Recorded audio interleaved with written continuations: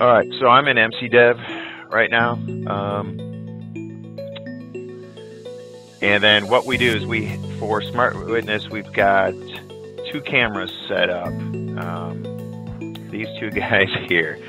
So in the accordion, we have Smart Witness camera Dave, and then Smart Witness Cam, and this is at the Smart Witness office in Schaumburg. So you know the camera itself, the device itself is a fully functional telematics device. So it gives us lat and long, it gives us speed, and you know, everything that a telematics device would give us. So, and then it has, you know, the camera that's facing out the front, and then a camera that it can have a second camera that's facing the driver. So if I ran History Trail on this particular asset, so you'll see, for example, this was my history trail for all of yesterday. So history trail is the same, you know, you can play the history trail. By the way, we added a newer animation. When the green goes over the green, it's a little harder to see, so we added that larger blue icon.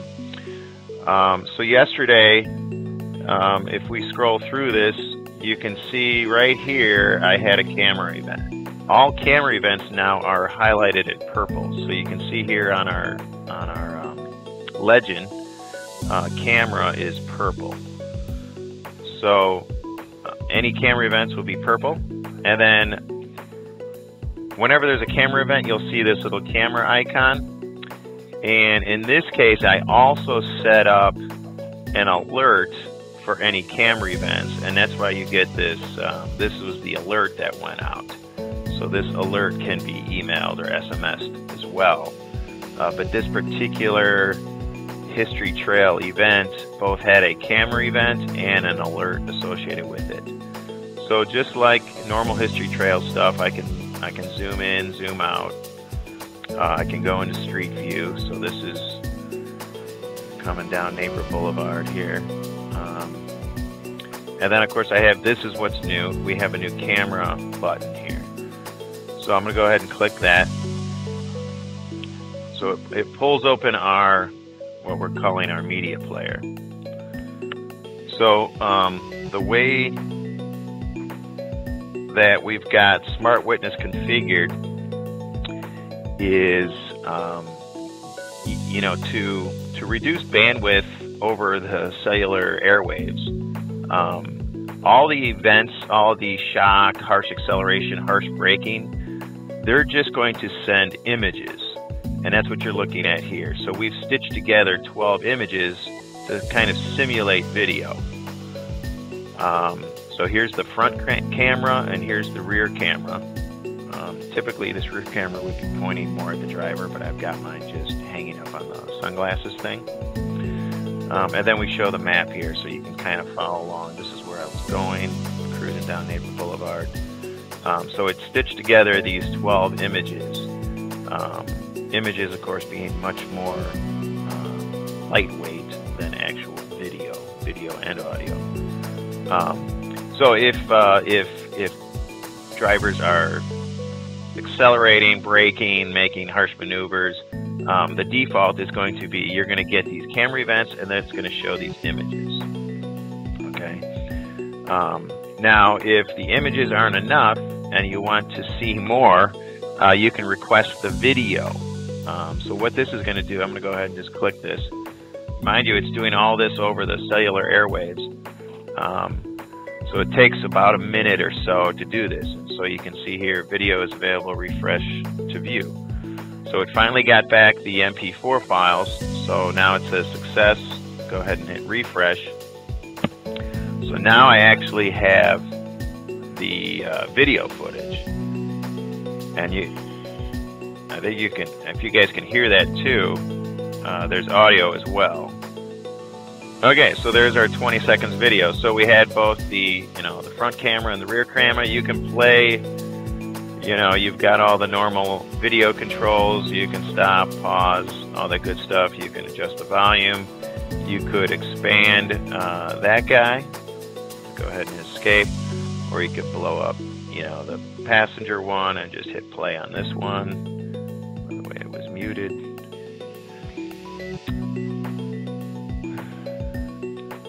And then you could switch back and forth. So if you wanted to look at the images, with the images you get, it's kind of a play-by-play. You give it a speed on each image. So we've got the little speedometer down here. And then you can also follow along on the map. Whereas the video, it's just raw video. If I wanted to filter on just camera events, I could also do that here. So if I just choose camera, it only shows the camera events. Okay, so that was for a particular asset. So I did the history trail on a single asset, and I was able to view the video. So if I wanted to view the video for all of my fleet, you know, if I want to just check up on any video that's happening across the board, as an admin I can come into here and go into camera events. So this is a new admin camera events. This is a new option for admins. Okay, so the default, so you get this list of camera events.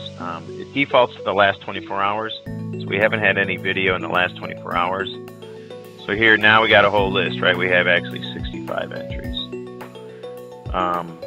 So this list is just like any of our other lists. You can filter by date. You could filter by asset. So if I just wanted the Smart Witness Cam. Export data if you wanted to show them all, and you could export all this data. So you get the same, this popped up in the other window here. And refresh just pulls in any new video. So from an admin's perspective, this is how I can view all the different camera events that happen across the fleet. The other thing that you can do here is you can edit some of this data, right? So I can come in here and this was, which video was this? This was me just driving to work, right? Pretty boring. I got the bag in the back seat. So if I wanted to, I could just edit this. There's a couple things here. There's these flags. So if I wanted to flag this piece of video as something important, I could make this guy a red flag, right? And I could add some notes to the video. I could say, you know, Dave driving with bag in back seat. Okay. But anyway, so that'll add some notes here. So when if I pull the last 30 days, and then I could sort, for example, on the flag. You can see only one of them is flagged as red, and here you can see my notes. You can also set the flags right from the list view here. So if I know this one, I can flag as green, etc. And anyway, then when I come in here, I can sort them and find them easily. When you're on a particular asset, let's pull him up and we can hit dashboard.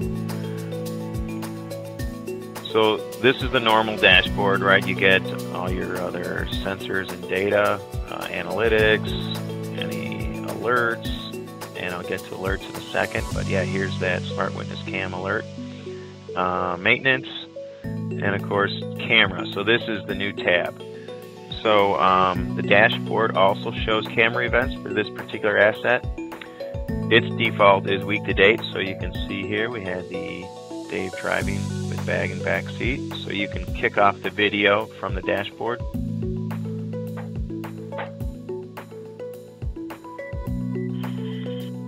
Okay. So we can also set up alerts. So if we go to manage alerts, I'm going to add a new alert here, and I could call this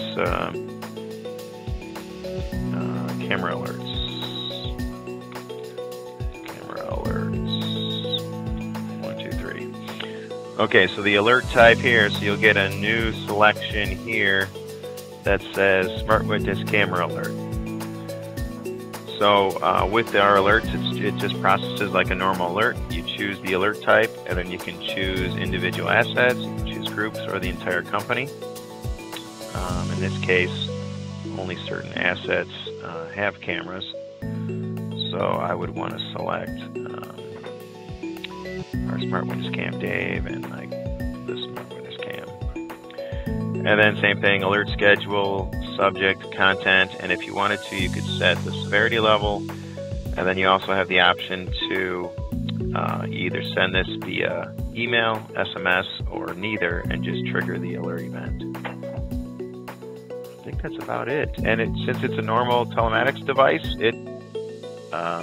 it's just like everything else. You can come in here in the grid and view this guy. See its last report. Just like you could run a report for, like, for example, an activity detail report on any one of these assets. Activity detail. I'll choose my Smart Witness Cam Dave, and let's do yesterday. Run report. So here's the normal device was online, and it was running, and it was in motion. Then I hit the panic button. In motion, running, etc. And there's 3 pages of data here. And then it went offline.